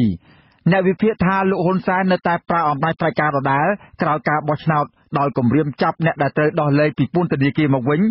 បើនិយាយប៉ះពាល់ដល់របស់លោកអ្នកមានចំនួនដីធ្លីជាមួយនឹងអគ្គិសនីនៅខេត្តកំពង់ចាមជំរុញឲ្យអាជ្ញាធរដោះស្រាយតាមការសន្យាមុនការបោះឆ្នោតហើយនៅចុងកម្មវិធីលោកនាងនឹងបានស្ដាប់ព័ត៌មានបញ្ចប់ សូមអញ្ជើញអស់លោកនាងស្ដាប់ការផ្សាយរបស់យើងខ្ញុំដែលមានជាបន្តទៅទៀតដូចតទៅ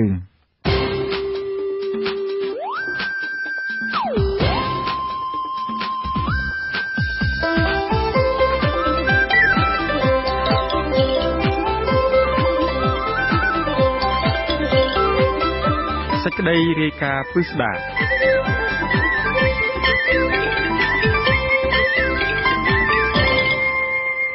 បាទលោកនាងកញ្ញាជាទីមេត្រីអ្នកវិភាគនិងមន្ត្រីសិទ្ធិមនុស្សលើកឡើងថាលោកហ៊ុនសែននៅតែអនុវត្តការដឹកនាំរបស់ខ្លួនបែបផ្ដាច់ការដដែលនៅក្រៅការបោះឆ្នោតក្រោមរូបភាពនៅក្នុងសង្គមប្រជាធិបតេយ្យពីព្រោះថានៅក្នុងរបបគ្រប់គ្រងរបស់លោកនៅតែមានការប្រើប្រាស់តុលាការចាប់ចងការដោះលែងអ្នករិះគន់តាមទំនឹងចិត្តទោះបីជាលោកហ៊ុនសែនអះអាងថាជាការអនុវត្តច្បាប់យ៉ាងណាក៏ដោយបាទលោកទីនសាការីយ៉ារាយការណ៍ពុស្ដាជុំវិញព័ត៌មាននេះនិវិភាននយោបាយនិងក្រុមមន្ត្រីឃ្លាំមើលសិទ្ធិមនុស្សអះអាងថាលោកហ៊ុនសែនមិនទាន់ងាកមកដឹកនាំប្រទេសគោរពតាមរបបប្រជាធិបតេយ្យដោយមិនចាញ់នៅក្នុងរដ្ឋធម្មនុញ្ញឡើយទេបើទោះបីជារបបរបស់លោកហាក់បីដូចជាបន្ធូរស្ថានភាពនយោបាយខ្លះតាមរយៈការដោះលែងអ្នកទោសនយោបាយសកម្មជនដីធ្លីនិងអ្នកសារព័ត៌មានជាបណ្ដាហើយក្តីនិវិភាននយោបាយបណ្ឌិតឡាវម៉ុងហៃចាត់ទុកការព្រមានចាប់ខ្លួនឡើងវិញរបស់លោកហ៊ុនសែនគឺជាការបង្ហាញឲ្យឃើញកាន់តែច្បាស់ថែមទៀតថាលោកហ៊ុនសែនប្រើអំណាចនីតិប្រតិបត្តិបំពានលើអំណាចតុលាការពលគឺលោកប្រើប្រាស់តុលាការជាឧបករណ៍នយោបាយរបស់ខ្លួនដើម្បីពង្រឹងអំណាចដោយមិនខ្វល់អំពីការដឹកនាំបែបប្រជាធិបតេយ្យនិងនីតិរដ្ឋឡើយនីតិរដ្ឋនៅក្នុងប្រទេសយើងមិនមែននីតិរដ្ឋនៅក្នុងប្រទេសសេរីទេគឺអាណានីតិរដ្ឋនៅប្រទេសកុម្មុយនីសច្បាប់ឧបករណ៍នយោបាយអំណាចបីកតិចអ្នកដែលប្រឆាំងការលើកឡើងនេះធ្វើឡើងនៅបន្ទាប់ពីលោកហ៊ុនសែនបានព្រមានចាប់ខ្លួនមនុស្សមួយចំនួនដោយតុលាការទើបបានដោះលែងចេញពីពន្ធនាគារវិញកាលពីពេលថ្មីនេះបើសិនជាពួកគេនៅតែបន្តរិះគន់លោកនោះលោកហ៊ុនសែនព្រមានចំពោះអ្នកដែលតុលាការរបស់លោកទើបដោះលែងកាលពីពេលថ្មីនេះថាពួកគេអាចមានសិទ្ធិបញ្ចេញមតិក៏ប៉ុន្តែមិនត្រូវបញ្ចេញមតិប៉ះពាល់ដល់មន្ត្រីរបស់លោកពិសេសគឺប្រព័ន្ធយុតិធម៌នោះទេអ្នកដែលបានចេញពីគុកហើយក៏កុំប្រហើនពេកដែរកុំស្មានតែគេមិនហ៊ានចាប់បញ្ចូលគុកវិញអាហ្នឹងគឺនៅច្បាប់របស់កម្ពុជាឬច្បាប់នៅលើពិភពលោកគេអត់បានហាមឃាត់ថាជាប់គុកម្ដងរួចហើយអត់ត្រូវជាប់គុកលើកទី2ឬលើកទី3ទេតែប៉ះពាល់ដល់ច្បាប់ចាប់ទៀតតុលាការរបបលោកហ៊ុនសែនបានដោះលែងនៅវិភាននយោបាយសកម្មជនដីធ្លីនិងអ្នកសារព័ត៌មានជាបន្តបន្ទាប់ក្រោយពីរបបលោកបានរៀបចំការបោះឆ្នោតកាលពីថ្ងៃទី29កក្កដាដែលប្រទេសលោកសេរីចាត់ទុកថាជាការបោះឆ្នោតคล้ายៗនោះការដោះលែងនេះធ្វើត្បិតតែមនុស្សគ្រប់គ្នាអបអរសាទរកំដរអំពើអយុត្តិធម៌ក្តីក៏ប៉ុន្តែជាការល្អដែលអ្នកទាំងនោះបានវិលមកជួបក្រុមគ្រួសាររបស់ពួកគេវិញក្នុងចំណោមមនុស្សដែលតុលាការដោះលែងវិញនោះមានដូចជាលោកកឹមសុខនៃវិភាគនយោបាយនិងបញ្ហាសង្គមឥតសំចៃមាត់ត្រូវបានតុលាការដោះលែងមុនគេកាលពីថ្ងៃទី17សីហាក៏ប៉ុន្តែលោកនៅជាប់បណ្ដឹងមួយទៀតពីមេធាវីលោកហ៊ុនសែនប្រឹងវិបត្តិចោទរបបលោកហ៊ុនសែនជាអ្នកបង្កើតប្រព័ន្ធសម្លាប់មនុស្សតែរកឃាតករមិនឃើញនៅថ្ងៃទី20សីហាព្រះមហាក្សត្របានចេញប្រតិក្រិតលើកលែងទោសដល់អ្នកស្រីទេវនីនិងសកម្មជនបង្កក់3នាក់ទៀតមួយថ្ងៃបន្ទាប់គឺនៅថ្ងៃទី21សីហាតុលាការក៏ដោះលែងអតីតនាយកព័ត៌មានអាស៊ីសេរី2រូបទៀតគឺលោកអ៊ុនឈិននិងលោកយាងសុធិរិនឲ្យនៅក្រៅឃុំបណ្ដោះអាសន្នទោះបីជាមនុស្សទាំងនេះត្រូវបានរបបលោកហ៊ុនសែនដោះលែងឲ្យនៅក្រៅឃុំក្តីក៏ប៉ុន្តែពុំមានន័យថាពួកគាត់មានសេរីភាពពេញលេញនៅឡើយទេបណ្ដឹងរបស់ពួកគាត់មិនទាន់បានទម្លាក់ចោលនៅឡើយរីឯលោកកឹមសុខក៏នៅរងបណ្ដឹងថ្មីមួយទៀតនៅមុនពេលលោកបានអនុវត្តទោសគ្រប់ចំនួន18ខែពីបទចោទគណបកប្រជាជនកម្ពុជាថាជាអ្នកនៅពីក្រោយនៃឃាតកម្មបាញ់សម្លាប់បណ្ឌិតកែមលីនោះនេះវិភាគនយោបាយនិងបញ្ហាសង្គមលោកកឹមសុខមានប្រសាសន៍ថាលោកមានការព្រួយបារម្ភក៏ប៉ុន្តែមិនមែនព្រួយបារម្ភចំពោះការចាប់ខ្លួនឡើងវិញទេគឺលោកព្រួយបារម្ភចំពោះការបញ្ចេញមតិនិងការបំពេញការងារកិច្ចការសង្គមរបស់លោកមិនបានពេញលេញលោកកឹមសុខបន្ថែមថាការបញ្ចេញមតិមានសារៈសំខាន់ណាស់ក្នុងការលើកតម្កើងស្មារតីសិទ្ធិជាមូលដ្ឋាននិងនីតិរដ្ឋនៅក្នុងសង្គមប្រជាធិបតេយ្យវាមិនមែនជារឿងដែលយើងត្រូវប្រកាន់ខ្ជាប់នៅមូលដ្ឋានខ្លាចឬអត់ទេប៉ុន្តែជាលក្ខណៈនយោបាយគ្រប់គ្រងសកលដើម្បីកុំឲ្យមានការភ័ន្តច្រឡំពីមជ្ឈដ្ឋានខ្លះដែលខ្ញុំនិយាយខ្ញុំអធិប្បាយទៅបើជារឿងដាក់ខ្លួនណាគឺថានិយាមនីតិរដ្ឋសកលនោះគឺដរាបណាយុត្តិធម៌មិននៅលើច្បាប់ទេអាហ្នឹងវាមានន័យថាច្បាប់នោះគ្រាន់តែជាឧបករណ៍នៃអំណាចបុគ្គលទេហើយកាលណាបុគ្គលណាមានអំណាចនោះគេអាចបំភ្លៃច្បាប់បានតាមចិត្តសង្គមប្រភេទហ្នឹងអាហ្នឹងគេហៅថាការគ្រប់គ្រងបែបនីតិមាត់គឺច្បាប់នៅលើមាត់ថាមិនមែននីតិរដ្ឋមិនមែននីតិប្រជាធិបតេយ្យទេនៅក្នុងរបបគ្រប់គ្រងរបស់លោកហ៊ុនសែនក្នុងរយៈពេល30ឆ្នាំមកនេះ ក្រៅពីការចាប់ចងអ្នករិះគន់ដាក់ពន្ធនាគារនោះគឺពោពេញដោយការប្រើអំពើហិង្សានៅក្នុងរបាយការណ៍ករណីរបស់លោកជាង30ឆ្នាំដែលចេញផ្សាយដោយអង្គការសិទ្ធិមនុស្សអន្តរជាតិ Human Rights Watch បានចាត់ទុកលោកហ៊ុនសែនថាជាមេដឹកនាំកាន់អំណាចយូរដោយប្រើប្រាស់មធ្យោបាយសំខាន់មួយចំនួនរួមមានការប្រើអំពើហិង្សាការគៀបសង្កត់ការប្រើប្រាស់អំណាចដើម្បីរក្សាតំណែងចាប់ពីពេលលោកបានកាន់តំណែងជានាយករដ្ឋមន្ត្រីកាលពីឆ្នាំ1985មករបាយការណ៍ដដែលលើកឡើងទៀតថាលោកហ៊ុនសែនត្រូវបានដាក់បញ្ចូលក្នុងចំណោមអ្នកដឹកនាំដែលស្ថិតនៅក្នុងតំណែងតាមរយៈការប្រើប្រាស់អំពើហិង្សាក្នុងចេតនានយោបាយគ្រប់គ្រងកងកម្លាំងប្រដាប់អាវុធបាញ់សម្លាប់មនុស្សកេរបន្លំការបោះឆ្នោតប្រព្រឹត្តអំពើពុករលួយធ្ងន់ធ្ងរនិងមានការគាំទ្រពីបរទេសគឺរដ្ឋាភិបាលវៀតណាមដែលជ្រើសរើសលោកឲ្យកាន់តំណែងនិងអាចបន្តតំណែងទៅមុខទៀតទោះបីជាយ៉ាងនេះក្តីកាលពីពេលថ្មីនេះលោកហ៊ុនសែនថ្លែងនៅចំពោះមុខកម្មករថាលោកមិនមែនជាឃាតករសម្លាប់មនុស្សអ្វីទេលោកថែមទាំងអះអាងថាកុំថាឡើយសម្លាប់មនុស្សសូម្បីតែសម្លាប់សត្វមាន់ក៏លោកមិនដាល់ដែរលោកហ៊ុនសែនបន្ថែមថាលោកសំរងស៊ីចាប់ប្រកាន់លោកថាចូលឃាតករទៅសម្លាប់លោកដល់ប្រទេសបារាំងនោះគឺជារឿងប្រឌិតទៀតផងឥឡូវសូមទោសក្នុងមួយជីវិតរបស់ពូកុំថាឡើយដល់ជីវិតមនុស្សសូម្បីតែអាកមន់ពូមិនដែលបានអាកមន់មួយណាទេឆ្លើយតបនឹងការលើកឡើងនេះលោកសំរងស៊ីអះអាងថាក្រៅពីលោកហ៊ុនសែនប្រើប្រាស់តុលាការជាឧបករណ៍នយោបាយរបស់ខ្លួនដើម្បីចាប់ចងអ្នករិះគន់ដាក់ពន្ធនាគារនោះលោកក៏ជាឃាតករដែរលោកសំរងស៊ីបញ្យល់ថាភរិយាលោកនិងរូបលោកព្រមទាំងបរិវត្តខ្មែរជាច្រើនទៀតក៏ជាអ្នករងគ្រោះដែលរួចផុតពីសេចក្តីស្លាប់ដោយស្នាដៃរបស់លោកហ៊ុនសែនកាលពីជាង20ឆ្នាំមុនលោកសំរងស៊ីប្រធានចលនាសង្គ្រោះជាតិបានលើកពីព្រឹត្តិការណ៍ជាច្រើនដែលចោទថាលោកហ៊ុនសែនជាមេដឹកនាំប្រទេសបែបផ្ដាច់ការផងនិងជាឃាតករសម្លាប់មនុស្សផងនៅក្នុងរបបគ្រប់គ្រងរបស់លោកឃាតកម្មដែលលោកសំរងស៊ីអះអាងថាជាប់ពាក់ព័ន្ធនឹងលោកហ៊ុនសែនរួមមានតារាភាពយន្តល្បីឈ្មោះគឺអ្នកនាងពិសិដ្ឋពីលីកាប្រធានសហជីពលោកជាវិជានិងករណីជាច្រើនទៀតលោកសំរងស៊ីបញ្ជាក់ថាព្រឹត្តិការណ៍បោកគ្រាប់បែកកាលពីថ្ងៃទី30មីនាឆ្នាំ97រូបលោកផ្ទាល់បានរស់ជីវិតទាំងប្រផិតប្រផោយពីហេតុការណ៍បោកគ្រាប់បែកនោះក៏ប៉ុន្តែបរិវត្តខ្មែរមួយចំនួនបានស្លាប់ហើយជាច្រើនអ្នកទៀតរងរបួសដែលអំពើហិង្សាទាំងអស់នេះលោកហ៊ុនសែនជាអ្នកបញ្ជានៅពីក្រោយខ្នងលោកហ៊ុនសែនជាជនដៃដល់ជាអតីតមេទ័ពខ្មែរក្រហមអ្នកណាក៏ដឹងដែរគឺវាមានចរិតជាឃាតករវាមានវប្បធម៌ហិង្សាវប្បធម៌នីតិរដ្ឋភាពដូច្នេះវាធ្លាប់សម្លាប់គេវាគ្មានមធ្យោបាយណាឲ្យគេខ្លាចណាពីព្រោះដឹងថាគេមិនស្រឡាញ់ក៏ហេចោះតែចង់ឲ្យគេខ្លាចដើម្បីឲ្យខ្លាចគឺតែទាល់តែបំផិតបំភ័យហើយសម្លាប់ជាគំរូនរណាក៏ដឹងដែរថាសកម្មជនដីធ្លីសកម្មជនបរិស្ថានសកម្មជននយោបាយអ្នកនយោបាយអ្នកសារព័ត៌មានប្រឈមនឹងការចាប់ខ្លួននិងបាញ់សម្លាប់ដោយសារតែការបំពេញវិជ្ជាជីវៈរបស់ខ្លួនឃាតកម្មចុងក្រោយដែលធ្វើឲ្យកក្រាក់ដល់ពិភពលោកផងនោះគឺឃាតកម្មលើបណ្ឌិតកែមលីដែលជាអ្នកវិភាគនយោបាយនិងសង្គមឥតសំចៃមាត់ត្រូវបានឃាតករបាញ់សម្លាប់កាលពីថ្ងៃទី10កក្កដាឆ្នាំ2016នៅស្តាម៉ាតកាល់តិចនៅកណ្ដាលរាជធានីភ្នំពេញលោកកឹមសុខបញ្យល់ថាការបញ្ចេញមតិរិះគន់ដើម្បីកែលម្អនោះគឺជាកន្លងនៃដំណើរការប្រជាធិបតេយ្យដែលត្រូវតែមានពហុមតិហើយត្រូវបានធានានៅក្នុងរដ្ឋធម្មនុញ្ញមិនមែនជាអ្នកបញ្ចេញមតិទាំងឡាយរងនឹងការគំរាមកំហែងអ្វីឡើយលោកបញ្ជាក់ថាការពង្រឹងនីតិរដ្ឋមិនមែនស្ថិតនៅលើតែច្បាប់មួយមុខប៉ុណ្ណោះទេសំខាន់ស្ថិតនៅលើការអនុវត្តច្បាប់ឲ្យបានត្រឹមត្រូវនិងតម្លាភាពគ្រាន់តែអត្ថាធិប្បាយដើម្បីផ្ដល់ព័ត៌មាននិងផ្ដល់គំនិតទៅដល់ពលរដ្ឋអានឹងជាមូលដ្ឋានធំក្នុងប្រជាធិបតេយ្យហើយរងការព្រមាននោះមានន័យថាតើប្រជាពលរដ្ឋទទួលព័ត៌មានដល់ទូលំទូលាយនឹងរបៀបណា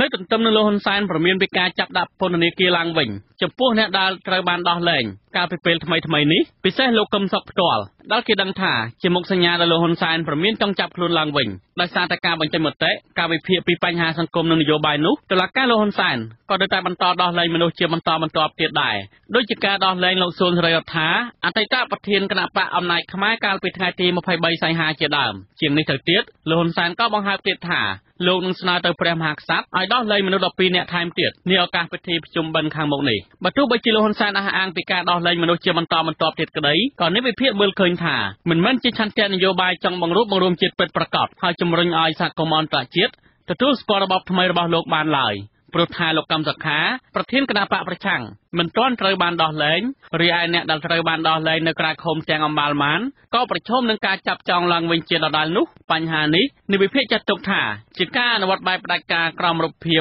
ប្រជាធិបតេយ្យខ្ញុំទីនសាការីយ៉ាអាស៊ីសេរីពីរដ្ឋធានី Washington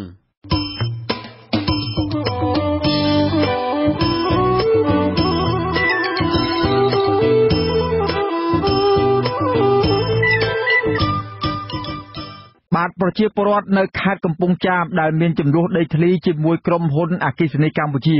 ស្នើសុំឲ្យអាជ្ញាធរដោះស្រាយជួយពួកគាត់តាមការសន្យាបន្ទាប់ពីបោះឆ្នោតរួច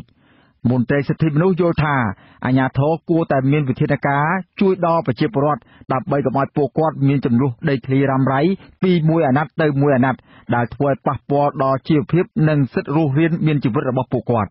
បាទសូមស្ដាប់សេចក្តីរាយការណ៍ពិស្ដាររបស់លោកមានរិទ្ធជុំវិញព័ត៌មាននេះបាទតំណាងឲ្យប្រជាពលរដ្ឋ25គ្រួសារនៅខេត្តកំពង់ចាមដែលរងផលប៉ះពាល់ដោយសារការបោះបង្គោលអគ្គិសនីនៅលើដីស្រែនិងដីលំនៅឋានរបស់ពួកគាត់អះអាងថាក្រោយការបោះឆ្នោតរួចអាជ្ញាធរខេត្តនិងអាជ្ញាធរថ្នាក់ជាតិបានបន្តពង្រាយកន្តើយក្នុងករណីចំនួនដីធ្លីរបស់ពួកគាត់បាទតំណាងពលរដ្ឋរងគ្រោះដីធ្លីនិងជាអតីតមេក្រុមគណៈបកប្រជាជនកម្ពុជានៅភូមិបឹងស្នាយសង្កាត់សម្បូរមាសក្រុងកំពង់ចាមអ្នកស្រីមិត្តកឹមថាមានប្រសាសន៍ថាកាលពីមុនការបោះឆ្នោតអាជ្ញាធរបានឲ្យពួកគាត់ស្ងប់ស្ងាត់ឈប់តវ៉ានិងបានសន្យាថានឹងចុះពិនិត្យដោះស្រាយចំនួនដីធ្លីរបស់ពួកគាត់ក្រោយបោះឆ្នោតរួចក៏ប៉ុន្តែទីបំផុតទៅអាជ្ញាធរបានបន្តកុហកពួកគាត់ម្ដងហើយម្ដងទៀតដោយមិនបានគោរពតាមការសន្យារបស់ខ្លួននោះទេបាទអ្នកស្រីបន្តថាបញ្ហាប្រជាពលរដ្ឋដែលមិនទាន់ទទួលបាននៅដំណោះស្រាយនេះកំពុងជួបនៅការលំបាកក្នុងជីវភាពគ្រប់បែបយ៉ាងទាំងអស់និងមានការខកចិត្តយ៉ាងខ្លាំងបោះឆ្នោតហើយស្ងាត់ឆឹងហ្មងគេចង់និយាយថាគេលែងរវល់មកយើងបោះឆ្នោតហើយគេធ្វើតែមុនបោះឆ្នោតដើម្បីខ្ញុំដឹងពីដំបងដឹងថាគេទៅឆោតយើងយកចាំដោះស្រាយដល់បោះឆ្នោតហើយគេមានតែដោះស្រាយទេនៅតែគេទិញថាមហា8កាក់គេយកគ្រប់គ្នាអ្នកមីងមិនយកមហា8កាក់មិនយកទោះថាយកទៅទិញអីមហា8កាក់ទៅទិញទៅបានដែរខ្ញុំប្រាប់គាត់បំដីកប់ខ្មោចក្នុងវត្តគេមិនលក់ឲ្យដែរមហា8កាក់ហើយគាត់ថាធ្វើម៉េចបើអត់ថាអាសេចក្ដីមកឲ្យខ្ញុំធ្វើម៉េចខ្ញុំថាអាចដល់អីធ្វើដល់អាជ្ញាធរមិនដឹងធ្វើម៉េចយ៉ាងម៉េចទំនាស់ដីធ្លីរវាងពលរដ្ឋ30គ្រួសារជាមួយនឹងអាជ្ញាធរអគ្គិសនីកម្ពុជានេះបានកើតឡើងតាំងពីឆ្នាំ2015មកម្លេះស្ថិតនៅក្នុងក្រុងកំពង់ចាមនិងស្រុកកំពង់សៀមខេត្តកំពង់ចាមបន្ទាប់ពីអគ្គិសនីកម្ពុជាបានបោះបង្គោលធំប៉ះចំដីស្រែនិងខ្លះទៀតប៉ះចំដីលើផ្ទះតែម្ដងប្រជាពលរដ្ឋនាំគ្នាសុំកិច្ចអន្តរាគមន៍ពីអាជ្ញាធរមូលដ្ឋានរហូតដល់អាជ្ញាធរខេត្តតាំងពីឆ្នាំ2016មកក៏ប៉ុន្តែបានត្រឹមតែសន្យាខ្យល់និងដល់សំណងផលប៉ះពាល់ជូនពួកគាត់ក្នុងកម្រិតដែលមិនអាចទទួលយកបានគឺ1ម៉ែត្រការ៉េតម្លៃជិត$2តែប៉ុណ្ណោះបាទពួកគាត់ទាមទារឲ្យមានការដោះស្រាយដីឲ្យបានសមស្របតាមតម្លៃទីផ្សារដីគឺ1ម៉ែត្រការ៉េតម្លៃ$45អាមេរិកបាទអ្នកស្រីមិត្តកឹមថាបន្តស្នើសុំឲ្យអាជ្ញាធរជួយពន្លឿនដោះស្រាយទំនាស់ដីធ្លីរ៉ាំរ៉ៃរបស់ពួកគាត់ដោយតាមការសន្យានៅពេលមុនការបោះឆ្នោតដោយផ្ដល់ឲ្យបានសមរម្យបាទអ្នកស្រីឲ្យដឹងដែរថាប្រសិនបើអាជ្ញាធរបន្តពង្រាយកន្តើយនោះគឺពួកគាត់គ្មានជំរឿអ្វីក្រៅពីការចេញតវ៉ានោះទេចាខ្ញុំនៅតែទៀមទាចឹងខ្ញុំតែមើលថាឲ្យគេដោះស្រាយរបៀបមិនសភាវាកើតថ្មីយ៉ាងម៉េចខ្ញុំនឹងឡើងទៅតវ៉ាដល់សភាទៀតខ្ញុំទៅទៀតពីព្រោះពួកគាត់ធ្វើឲ្យតែល្អមើលតែមុនបោះឆ្នោតសម្ដីទៅសម្ដេចហ៊ុនសែនមកឲ្យចងទៅកុំធ្វើបាបជាបរិវត្តឲ្យសងគាត់ឲ្យបានស្រួលទៅកូនចៅគាត់អត់មានធ្វើតាមទេបើនិយាយទៅមានយោបល់តែគាត់នោះទៅឲ្យកូនចៅហ្នឹងបើងើយកន្តើយទៅពេលយើងទឿនខាងទៅខំយើងហើយយើងចឹងទៅយកលេសថាយើងនឹងឆាំងមិនព្រមយកព្រមអីចឹងយើងនឹងឆាំងមានអ្នកនៅក្រោយខ្នងគេចោទយើងចឹងទៅណាបាទតកតងនឹងករណីនេះអភិបាលខេត្តកំពង់ចាមលោកគួចចម្រើនបានឆ្លើយថាលោកមិនដែលសន្យាជាមួយប្រជាពលរដ្ឋអំពីដំណោះស្រាយនោះទេអាស៊ីសេរីបានបន្តសួរលោកគួចចម្រើនថាតើអាជ្ញាធរខេត្តនឹងមានវិធានការដោះស្រាយបញ្ចប់ចំនួនដីធ្លីនេះយ៉ាងណាដែរឬទេក្រោយការបោះឆ្នោតរួចបាទលោកគួចចម្រើនបែរជាមិនឆ្លើយសំណួរនេះទេហើយឲ្យសួរឡើងវិញដដែលរួចហើយលោកចុចទូរស័ព្ទបិទតែម្ដងខ្ញុំអត់ដែលសន្យាអញ្ចឹងផងមិញសួរខ្ញុំថាម៉េចមិនសួរខ្ញុំថាម៉េចខ្ញុំមិនដែលសន្យាផងខ្ញុំឯងសួរខ្ញុំមកច្រឡប់លិនហើយសួរម្ដងទៀតសួរថាម៉េចអានេះសួរខ្ញុំថាម៉េចបាទអ្នកនាំពាក្យសមាគមការពារសិទ្ធិមនុស្សអាត6លោកសឹងសែនករណាមានប្រសាសន៍ថាលោកសោកស្ដាយចំពោះករណីដីធ្លីនេះដែលប្រជាពលរដ្ឋតវ៉ាទាមទារច្រើនលើកច្រើនសារមកហើយក៏ប៉ុន្តែអាជ្ញាធរនិងក្រសួងស្ថាប័នពាក់ព័ន្ធហាក់មិនបានសហការគ្នាដើម្បីស្វែងរកដំណោះស្រាយសមរម្យជូនប្រជាពលរដ្ឋនិងបានរុញច្រានឲ្យរឿងនេះដាក់គ្នាទៅវិញទៅមកហើយថែមទាំងបានចោទពួកគាត់ថាជាអ្នកប្រឆាំងទៀតផងបាទលោកបន្ថែមថាការពន្យាពេលនិងការខ្វះការទទួលខុសត្រូវបែបនេះនឹងធ្វើឲ្យប្រជាពលរដ្ឋខាតបង់ពេលវេលាប៉ះពាល់ដល់ជីវភាពនិងសិទ្ធិ សេរីភាពរបស់ពួកគាត់បាត់ចំណែកឯស្ថាប័នរដ្ឋាភិបាលនឹងទទួលរងនឹងការរិះគន់កាន់តែខ្លាំងបន្ថែមទៀតរដ្ឋឬក៏អាជ្ញាធរដែលមានការពាក់ព័ន្ធទាំងអស់នឹងត្រូវតែមានកាតព្វកិច្ចក្នុងការដោះស្រាយជូនពួកគាត់តែផ្ទុយទៅវិញយើងឃើញថាករណីពួកគាត់នេះបែរជារុញចុះរុញឡើងតាំងពីមុនការបោះឆ្នោតរហូតដល់បោះឆ្នោតហើយនៅតែមានអរិយាប័ត្របែបនេះដដែលយើងមានការសោកស្ដាយណាស់ពីព្រោះថាជាធម្មតាក្នុងសង្គមលទ្ធិប្រជាធិបតេយ្យយើងឃើញថាអ្នកនយោបាយតែងតែយកចិត្តពលរដ្ឋដើម្បីឲ្យពលរដ្ឋមានការគ្រប់គ្រងហើយបោះឆ្នោតគ្រប់គ្រងខ្លួនហើយបែរជាមិនយកចិត្តទុកដាក់អញ្ចឹងទើបបានពួកគាត់បានធ្វើការមិនទៅបោះឆ្នោតដូចជាដើមអញ្ចឹងណាកាលពីថ្ងៃទី13ខែមិថុនាកន្លងទៅរដ្ឋមន្ត្រីក្រសួងមហាផ្ទៃលោកសខេងបានចេញលិខិតមួយច្បាប់ជំរុញឲ្យអាជ្ញាធរតាមរាជធានីខេត្តត្រូវបង្កើនប្រសិទ្ធភាពនៃការសម្រុះសម្រួលនិងដោះស្រាយបញ្ហាទំនាស់ដីធ្លីប្រកបដោយតម្លាភាពសុចរិតភាពយុត្តិធម៌និងប្រសិទ្ធភាពខ្ពស់នៅមុនការបោះឆ្នោតដើម្បីជៀសវាងពលរដ្ឋឡើងមកតវ៉ានៅក្រុងភ្នំពេញបាទទោះជាយ៉ាងណាក្តីប្រជាពលរដ្ឋអះអាងថាលិខិតរបស់ក្រសួងមហាផ្ទៃមិនត្រូវបានអាជ្ញាធរថ្នាក់ក្រោមគោរពអនុវត្តតាមឡើយហើយចំនួនដីធ្លីនៅប្រទេសកម្ពុជានៅតែបន្តរ៉ាំរ៉ៃនៅក្រៅការបោះឆ្នោតរួចខ្ញុំបាទមានរិទ្ធអាស៊ីសេរីពីរដ្ឋធានី Washington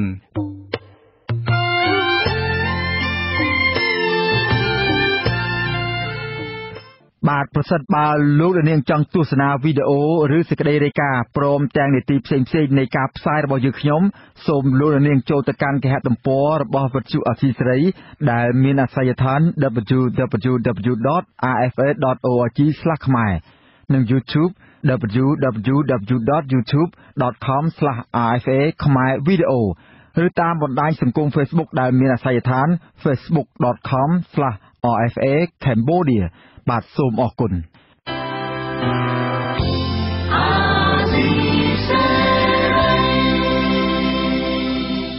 ចាលោកនាងជាទីមេត្រីជាបន្តទៅទៀតនេះនាងខ្ញុំម៉ៅសុធានីសូមជូនព័ត៌មានបញ្ចប់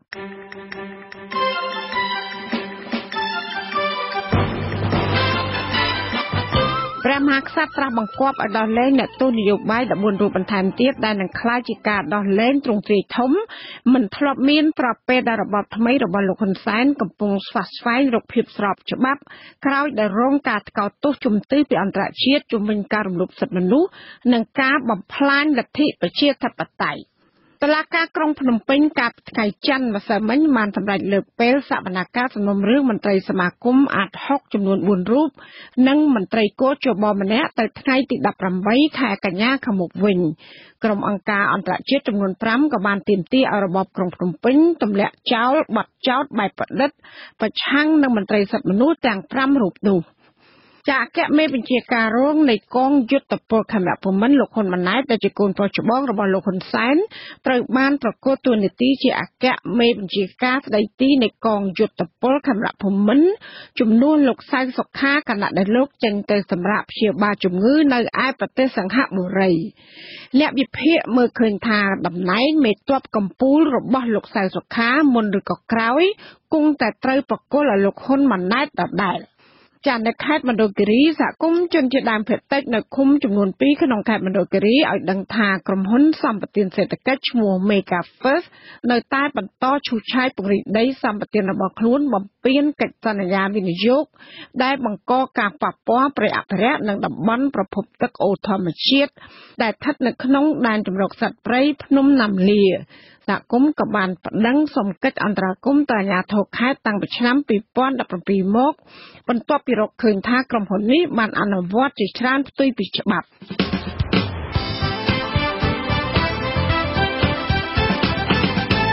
បាទលោកនាងកញ្ញាអ្នកស្ដាប់ជាទីមេត្រី